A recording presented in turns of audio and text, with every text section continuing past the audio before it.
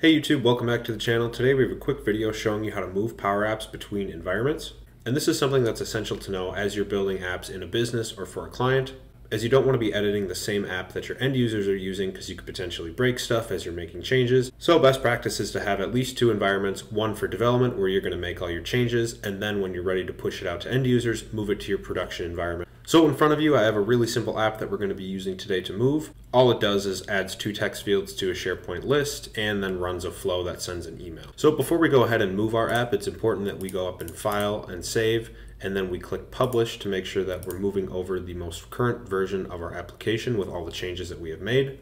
So now that our app is published, we're going to go back and then leave the app. And now that we're looking at our apps, we can take a peek up here. We can see that we're in our default environment here, and we want to move the app to production over here. And also note that we are not going to be using a solution in this video. I will be making a video later on how to move applications with solutions. In this video, we're just going over how to import and export an application via a zip file. So now we're going to go click on our app over on the left-hand side. Ours is just called Test App, and we're going to click Export Package. And now we're on the Export Package screen, so we're just going to give our zip file a name that we're going to download. We'll say Move to Production.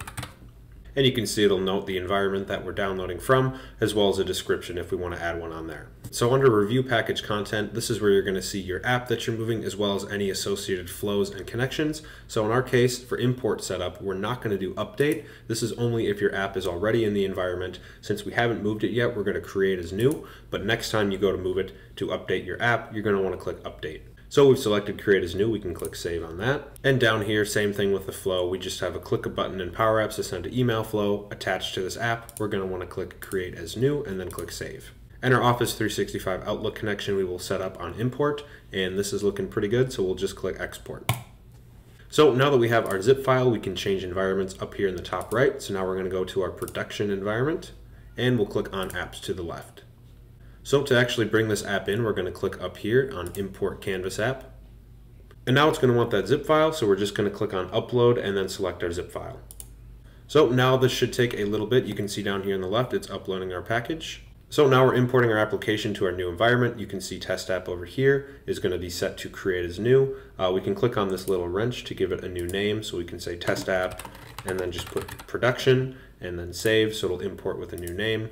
And on our flow, it's also set to Create as New. But you can see we get a little bit of an error with this Office 365 Outlook connection. If we click on Select during import, we can see that we have no selectable connection already in this environment. Anytime you move apps for the first time in an environment without a connection that's already existing, you're going to have to go and create a new one from here.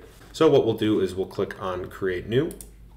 So now it'll open up our connections in this production environment. So we'll click Create a Connection.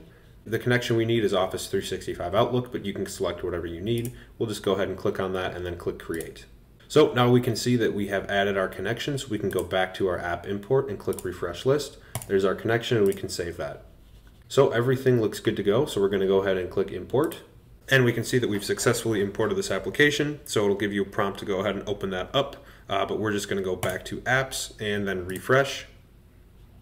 So we've refreshed and we can see now that our test app production is here. So from here we could go on and share it out. Now one thing to note is that if we were updating the app, not creating a new one, what we'd want to do is click on this. We'd want to go to Details and then over here on Versions, and then we'd want to click on the version and click Publish, as it's going to come in and not automatically publish and overwrite with those changes. And in addition to this, if your app does have any flows, it's important to take note that they're always going to import as off, even if you're updating an existing flow. So you're going to want to right away, not forget, click over here and then make sure that you turn your flows right back on. So I hope this tutorial was helpful for anyone that needs to start moving their apps between environments. Again, this is one way to do this. The preferred way is to do this via solutions, which I'll be making a video out in the future. But for smaller, simpler projects that might only have one flow and one SharePoint site, sometimes this is an easier route to go. And again, that could all be based on your organization standards or depending on what type of client you're working with. But this is just showing you one way to do it. Thanks again so much for watching the video. Don't forget to like and subscribe, and we'll see you in the next one.